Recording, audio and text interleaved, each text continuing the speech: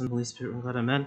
May the Lord bestow upon us His blessing, mercy, grace, and wisdom now and ever to the age of all ages. Amen. Today is the fourth Sunday of the blessed month of Abib, and it's a familiar gospel, I'm sure, for a lot of us because we also read it on the day before the feast of Palm Sunday, or the Lord's entry into Jerusalem.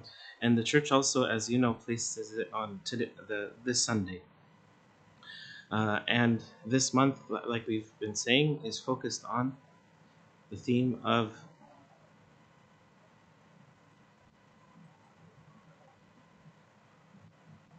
we celebrate it in the very beginning of the month, so easy to remember.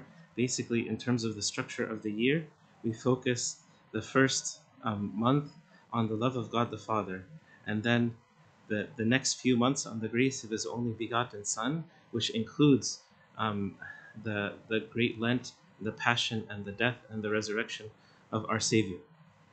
And then around the Feast of Pentecost, we move to the work of the Holy Spirit, and the fellowship and communion of the Holy Spirit, like we say at the end of the liturgy. And that includes the work of the Spirit in the apostles. So we celebrated the apostles the beginning of the month. And so the last 4 Sundays have been focusing on the apostles and starting with their sending out, right, in the book of the Gospel according to St. Luke, and their virtue, where he says we have to be humble like the little children, and then how they participated in the blessing of the 5 loaves and 2 fish last week, and here how they also participated in the resurrection of the friend of the Lord, who was Lazarus. Not only how they participated, but the fathers teach us, and I think we've mentioned this before, that the sacrament of loosing and binding and moving the stone is related to the repentance and confession that was given as in the sacrament of priesthood, to help loose and to heal and to resurrect the spiritually dead. So St. John, the beloved, as you know, wrote his gospel chronologically at the end of so the first 3 came first chronologically, Matthew, Mark, and Luke. But St. John waited a period of time before writing his gospel, and he intentionally selected not to repeat certain things. But he also intentionally repeated certain things that was necessary for salvation. Like what? And we see this in the readings of the church, right? During Pascha, even during Palm Sunday, we read all 4 Gospels, right? Because St. John emphasized, and all of them emphasize the importance of this feast. Of course, the resurrection without need to mention. So St. John didn't like to repeat much, but when he did, it was very important. Or, of course, everything in the Gospel is of the utmost importance, but there's levels and degrees. So regarding miracles, how many miracles did St. John write in his Gospel? 21 chapters or so? 7. Okay? And of those, fortunately, he doesn't write about the Transfiguration, but he focuses on, he ends with the resurrection of Lazarus. This is the 7th one in the chapter here, the 11th chapter. And probably out of the 7, it was the greatest. Because as St. Paul says in his resurrection chapter, 1 Corinthians 15, he says, the last enemy that is to be destroyed is death, right? So the last enemy that was destroyed in the gospel is death, right? And in our life, hopefully, is death. This was, or still is, the greatest fear of many people. Unfortunately, even some of the righteous. So the town of Bethany was where Lazarus, Martha, and Mary lived. It was a small town about a couple miles away from Jerusalem, and it was most likely the place where the disciples brought the donkey for Palm Sunday, because he lodged and he stayed in Bethany, and was going back and forth between Bethany and Jerusalem during the last week before the crucifixion. So as as the church teaches us, Lazarus, um, the friend of Jesus, right?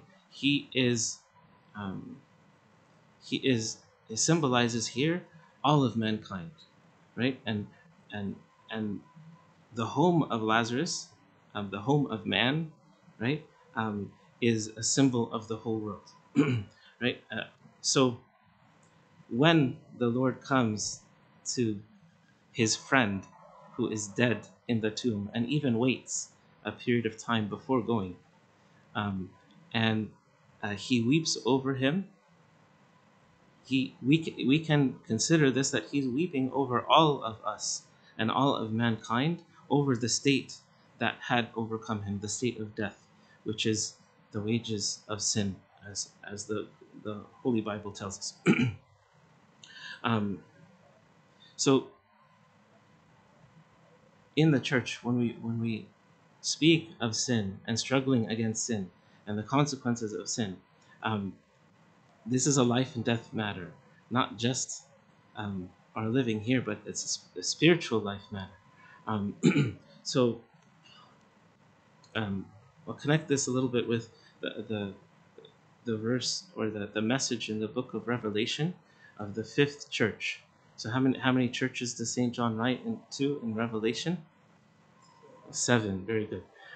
And the church of Sardis, it was a city in Turkey known for its wealth and its strong walls that protected it, and it was once very powerful city. But after the first century or so, or by the turn of the first century, it had fallen into a decline. um, and even in the church, they had declined spiritually. Um, so, as you know, the 7 messages, usually the Lord would start with a commendation and then um, criticism, um, or directing the church to fix something, and then mentioning a reward that he would give to the people who heeded his message and who followed his instruction. But sometimes the Lord wouldn't mention anything wrong, and sometimes in this case, he wouldn't mention anything good. Right? So in the book of Revelation, the first verse of chapter 3 says, "To the angel of the church in Sardis write, these things says he who has the 7 spirits of God and the 7 stars. I know your works." He actually says this to all of them. "I know your works, that you have a name, that you are alive, but you are dead."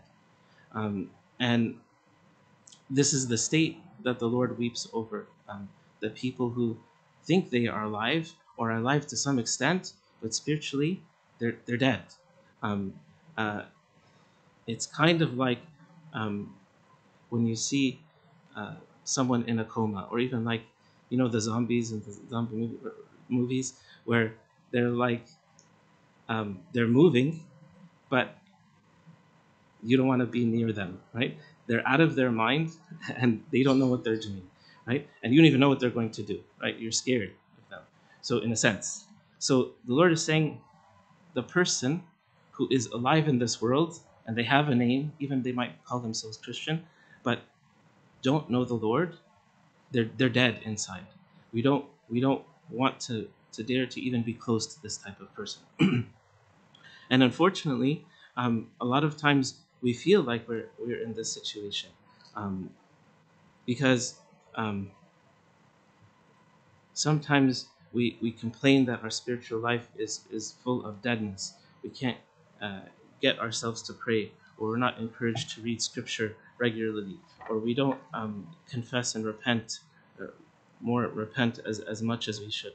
Um, or even if we do all of that, our heart is still far from God. Um, and this is definitely, there's a difference between someone who is alive and struggling and someone who is dead, right? There's a big difference, right? The person who's alive and struggling is in their right mind, and they're attempting, and they're getting up every time they fall, and they're they have hope that one day they will be victorious, right? Versus the other person who is out of their mind. Um, and so there's a common problem nowadays that when we're going through the motions and moving around in the world doing this and that, and maybe even attending church now and then, but there's some people, they're not in their right mind, unfortunately. They're far from thinking about the spiritual things, about the heavenly things and the holy things, and so they're caught up in this worldly life. And this is what St. Paul talks about regarding the Romans. He says, those who live according to the flesh set their minds on the things of the flesh. So where's your mind? And I think that's the main question. Is your mind on the things only of this world and the things of the body, or according to the Spirit? He says, for to be carnally minded is death. So we should take care not only what we do, but how we're thinking and what we're consuming our thoughts with. And he said, those who are in the flesh cannot please God. There's no way, because you're dead inside, right? And so hopefully this doesn't apply to us. But if some of it may, because when we're attached to sin and the wages of sin is death, then we're attached to some sort of death in us. Kind of like, when you lose circulation, hopefully temporarily, in a limb or something, it's numb. You can't move it, even if you want to, like you normally do. It's limp, doesn't move, right? So what do we do in this situation, right? As taking the advice from the Lord in Revelation, actually the word Sardis means saved. So their name means saved, but they weren't living according to their name, right? Just like we are Christian, and we can be called Christian, but not necessarily live a Christian life. Um, so he says what? He says, be watchful, right? Pay attention. Strengthen the things that remain, that are ready to die. So, so this death is a process, spiritually speaking, right? And so uh, he says, remember therefore how you have received and heard. Lift up your minds in a sense. And hold fast and repent. So these are the basic directives that the church gives to us often, but it's intentional because we don't want to die spiritually. We don't want to be like people just walking around in the world and doing this and that and very far from our Heavenly Father. How can that person expect to attain the kingdom of heaven, even if they're baptized, even if they've attended church every now and then? That's the gate is narrow. So I know it's a difficult message to accept, but we have to be serious when we look at these things in our spiritual life, because otherwise we don't want to hear that fearful voice saying, I do not know you. So what else that we can do? The first thing that the Lord did before raising Lazarus is what? Even before he prayed, what does St. John say that he did? Mhm. It's it's a thing that he did oftentimes in the gospel, um, uh, or the evangelists intentionally put it, but it's easy to be glanced over. um, it says when he uh, when he lifted up his eyes, and then he said, Father, I thank you. And he said the prayer that you have heard me, and I know that you always hear me, but for the sake of the people standing, I say these. So he lifted up his eyes. He lifted up his eyes many times in the gospel. But why is this important, right? So according to the fathers, there's many reasons why the Holy Spirit moved the evangelist to write this phrase. So the first thing, we lift our eyes in prayer, right? As Origen says, we must carefully observe and examine what has been written concerning the position of Jesus' eyes.